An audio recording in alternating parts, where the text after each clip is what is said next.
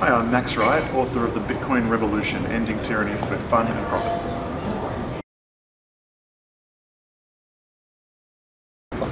What is so revolutionary about Bitcoin? My God, many things. For me, it's principal property that is most revolutionary is that it is resistant to violence. And so what that means is we know that there are some problems, systematic problems with the monetary system of the world right now. And there are many people eager to get out of it. But the challenge is when they try, for example, if they try and create a gold-backed currency, what they're met with is men with guns. Governments will come to their places, they're storing gold at a vault, and they might make a website that allows people to trade ownership in that gold. And so via a website you can pay for things using the gold in the vault. The problem is it's centralized, and so the government can send over men with guns to confiscate all that gold and take it away. And that makes it very susceptible to violence. Bitcoin's primary property, for my liking, is that it's resistant to violence. It's completely decentralized, and unless there was a policeman in every single bedroom or in every single house everywhere in the world, then it will always live on. And that makes it resistant to violence, which means people now have a genuine alternative to where they know it will be around in 10 years, 20 years, 50 years, and they can use it freely in trade.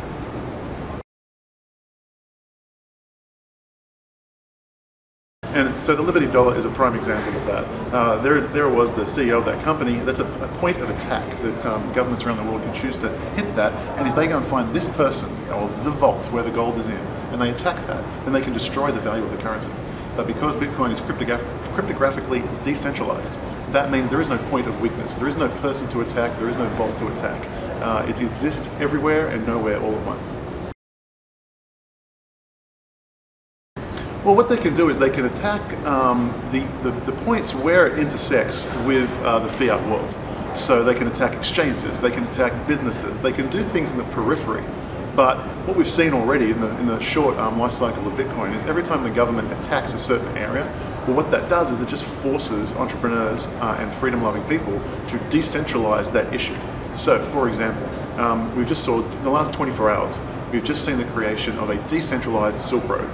Now, as a little bit of background, see, Silk Road was a marketplace that was online. It existed in the underground web, but it was still centralized. It took authorities millions and millions and millions of dollars to track it down, find out who was creating it, and shut it down. Now, this marketplace allowed people to sell things that were illegal to governments. Now, for example, Bibles are illegal in Korea. Well, over 1% of sales on Silk Road were Bibles. Porn is illegal in Iran. Was a few percentage points of sales on Silk Road was to sell porn to Iranians. Now, a much broader one that took up a lot of that gets a lot of press with regards to Silk Road is drugs. Now, regardless of what your viewpoint on drugs is, there are a lot of people who think it's quite immoral to throw somebody in jail, drag someone away from their family, and destroy families because someone has a particular piece of foliage in their pocket. And what Silk Road did was allowed people to trade this marijuana and other drugs on Silk Road. But it got shut down because the point of weakness was that it was centralized. But a decentralized Silk Road will be, I think, like Bitcoin, like BitTorrent, like Defense Distributed, like with Cody Wilson and the 3D gun, a 3D printable gun. What you'll find is that that is impervious to violence. And so we're going to see that around. It's now part of our lives.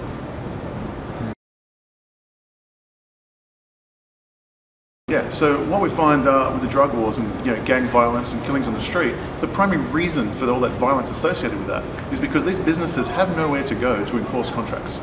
If I make a deal to buy 100 kilograms of some drug and I'm going to drop off $100,000, if someone breaks that contract, I can't go to the court system and say, hey, he broke the contract, can we please reconcile this? So the only things left for that entire industry is gun warfare and gang violence and street violence. What Silk Road provided was like an eBay environment.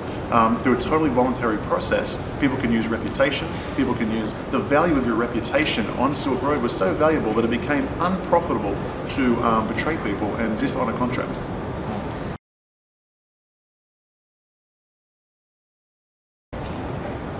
Well, I think a lot of us would like to follow our conscience a little more often.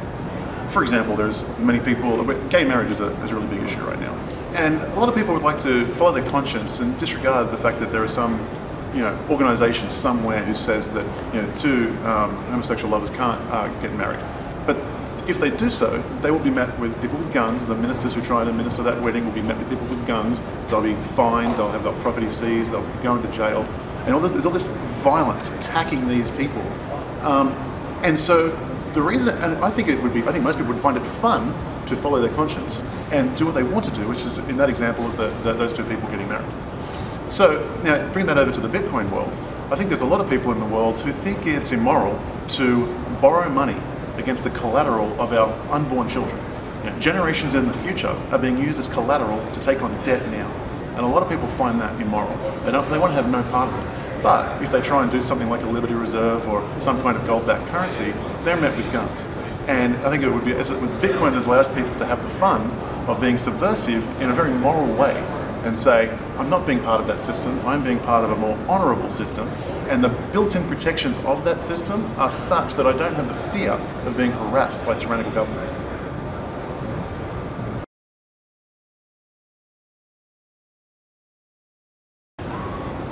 Where Bitcoin is going to be in 5 years might be a little bit more of a challenging question to answer than where is cryptocurrency going to be in 5 years.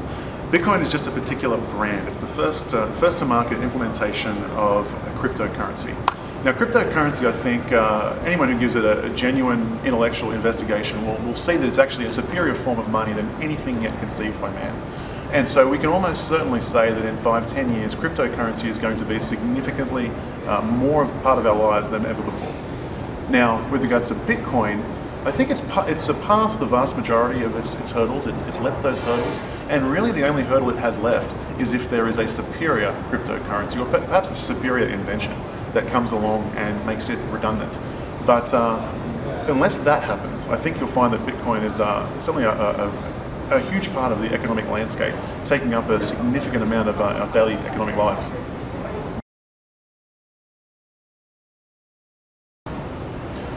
With regards to our traditional forms of money, be it, let's take the example of fiat currency. So whether or not this piece of paper has value depends on the government that is backing it and what its taxable citizenship has available to pay the debt on that, and that's why it has value. With regards to a company like a Liberty Reserve or eGold, the reason those things have value is that you need to know and have faith and trust that the gold is in the vault. And so it's very much in our traditional mindset, it's very important to know who is behind this currency, because their reputation is significant in knowing that our funds and the true wealth is actually safe. What Bitcoin has done is it has allowed for cryptographically proven mathematical wealth to be distributed in the internet ether. And so that means you don't need to know, you don't need to have faith in who invented it, who is storing it, because you're storing it. You have complete control over your money. And therefore, you're not relying on any other party. And that's significant, because what that means is Bitcoin becomes a trustless environment. Not that it doesn't have any trust, in that you don't need trust, because you can investigate, you can know the code. It's an open source code, so it doesn't matter who invented it. You can just go and see what they invented and decide if that's for you.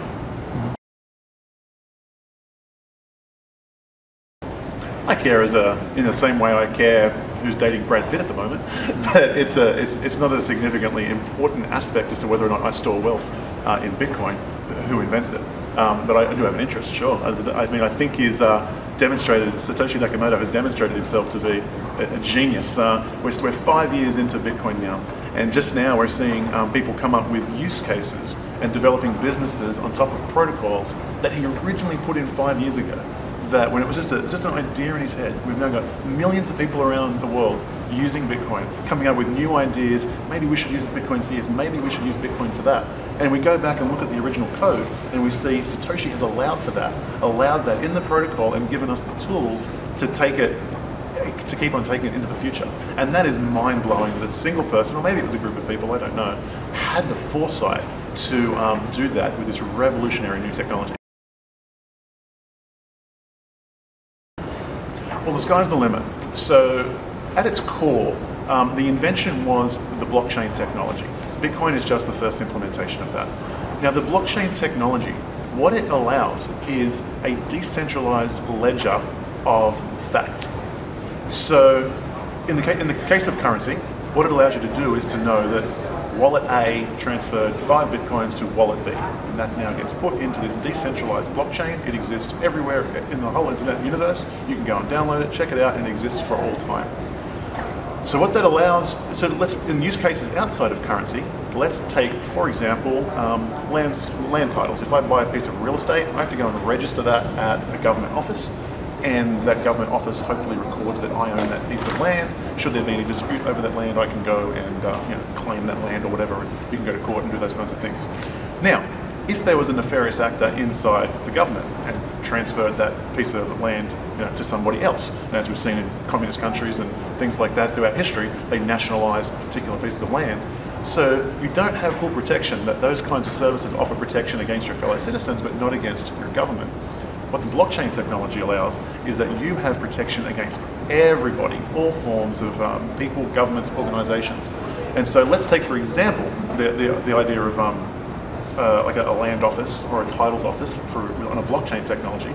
Well, those who hold the private key for a particular lot of land on the blockchain, they're the ones who own it. And as long as you can keep those private keys safe, you have it. Another great example is domain names. If I go and buy a domain name, abc.com, again, that's mine as long as the regulatory body and the organisation that is in charge of managing the who owns what domain pledges that to me. But if they're nefarious actors, if they want to seize it, if a government wants to take control of it, I'm now vulnerable. Again, what the blockchain allows is that whoever owns the private key, they're the ones who own that domain name, and they can point that domain name to whatever server. No governments, no organisations, no individuals can seize that.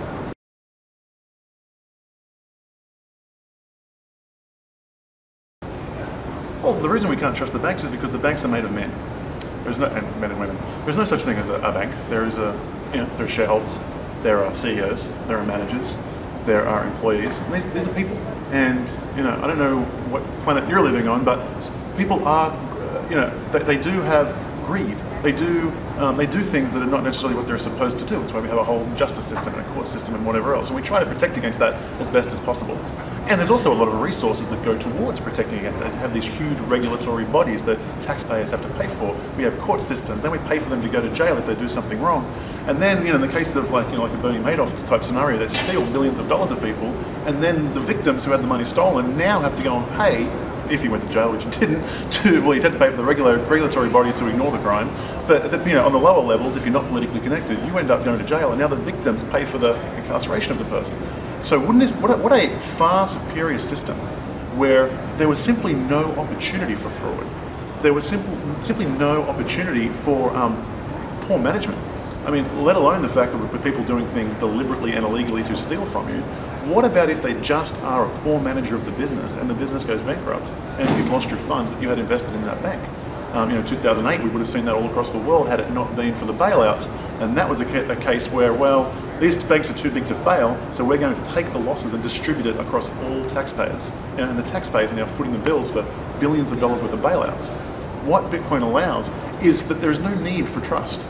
You don't have to trust a person. You don't need these huge bureaucracies and engines and police force and justice systems and wasted resources to protect against these things, because they cannot happen.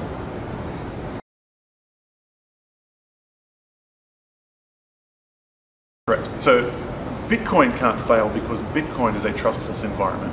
However, the companies and organizations that grow up around it are not necessarily trustless. Now, they can be made to be so, perhaps with a certain amount of technological advance and invention. But so Mt. Gox was one of the very first big players in the Bitcoin environment. It was, and it didn't participate. It used Bitcoin for once it was on its site, but once you were on its site, you were not protected by the blockchain in any way, shape, or form. All those transactions were off blockchain. And so that was not a trustless environment in any way, shape, or form. In that environment, you absolutely need to know who is behind it, what are they doing, and all those kinds of things. We're seeing this now at all the conferences I go to, that there's technology being produced, and the free market is solving these problems, and it's just expanding the next level of decentralized protection. And so now the exchanges are going to be trustless. You won't need to know who's behind them, because it will be mathematically proven in the cryptography of the whole ecosystem that those exchanges or those banks or those insurance companies in the future, not now, have the funds to back up what depositors have put on.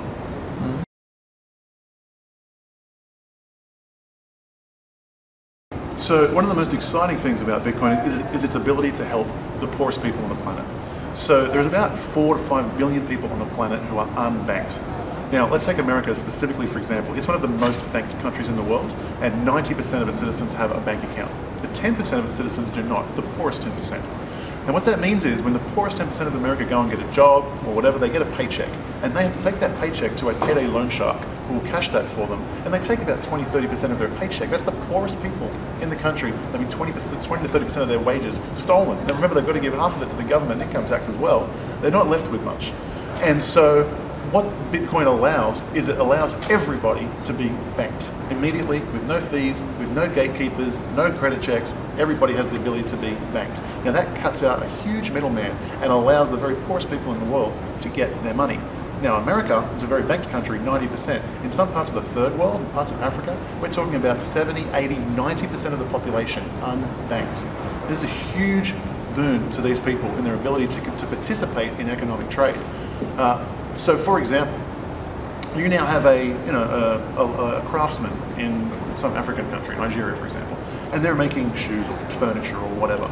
Well, they have the ability to post that product anywhere in the world. They have websites which has the ability to allow them to receive orders.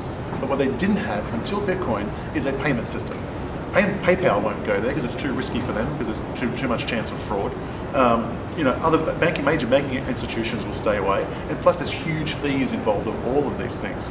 Bitcoin allows these people to become online and competitive in a global way like never before, and that is going to raise the standard of living for the world's poorest people by ways that we can't even imagine, but it's going to be a dramatic effect, and you're going to see a huge lift of the very poorest people in the world in terms of the quality of their life as they are catapulted into a 21st century economic system.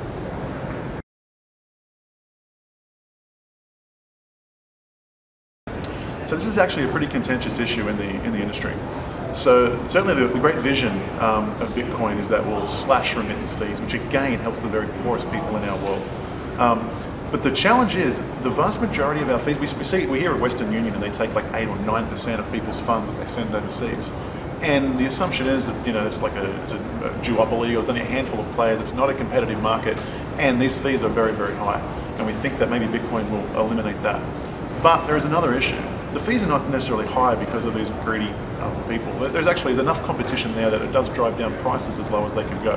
What's very expensive is the compliance with anti-money laundering laws and know your customer laws. And so if there's a Bitcoin remittance business, in order to stay on the right side of the law, they too will have these enormous expenses in terms of know your customer and anti-money laundering laws. So the way in which Bitcoin will actually help remittance is not in a one-step remittance businesses allowing Bitcoin. I don't think it's going to make that big an impact on the remittance industry. But what will make a tremendous impact is when Bitcoin is freely available. You can spend it in lots of different places, you can earn it in lots of different places, and lots of people have Bitcoin in both sending and receiving countries. Now remittance costs go to zero. And that's very exciting for, again, the very poorest people in the world.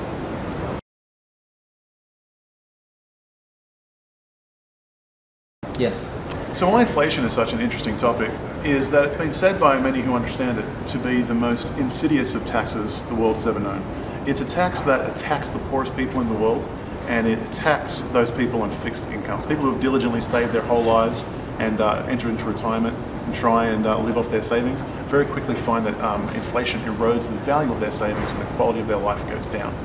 And in some extreme examples, like here I'm holding a $100 trillion note from Zimbabwe, the poor citizens of that nation put their faith in their government to create a currency, and via inflation, all of the currency wealth of the nation was stolen from its people. And it's left it a destitute nation. Now, the reason we come back to the concept of trust with Bitcoin, because Bitcoin cannot be inflated, we don't have to trust any particular government, like a Zimbabwean government or our own government or any other government. Because of Bitcoin, inflation cannot happen. And that is incredibly valuable for the entire world, and especially the poorest people of us. Within the Bitcoin protocol, there are 21 million Bitcoins available. Now, each Bitcoin can be subdivided into one 100 millionth unit. So whatever that turns out to be, 21 trillion units or so there can be available in Bitcoin. But that's different, although it has a large user base or a large number of units, that's different from inflation. Inflation is when those units, the supply of those units increase. When Ben Bernanke at the Fed or Yellen now prints off US dollars, what he's doing is increasing the number of monetary units out in circulation. What that does is it makes the value of each one unit worth less. Therefore, we need to spend more to buy goods and services. We get rising prices. We've got inflation. So because the government prints the money, the value of the money we hold becomes less valuable, and that's what we call inflation.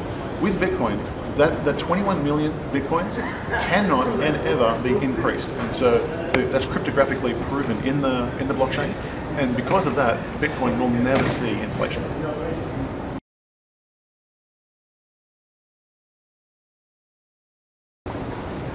So since 1913, when the Federal Reserve took over the United States dollar, we've seen that the United States dollar has decreased in value 98%. You need to think about this in terms of, we think of taxation as, we see that, it's very real, and every month, every year now, 20, 30, 40% of our income we have to send off to the government. But what is not known is it's actually the lesser of two taxes. Inflation is a far higher tax because on your income you pay it just once. But with inflation, you pay it on your net worth every single year. Your net worth held in currency. And so every single year, if the figures they tell us are true, which they're not, but let's take them as true for the moment, if you're paying a 2% tax on your net worth every single year, that 2% compounds very, very quickly. And over the course of your life, inflation is going to be the greatest tax that you pay, far more than income tax.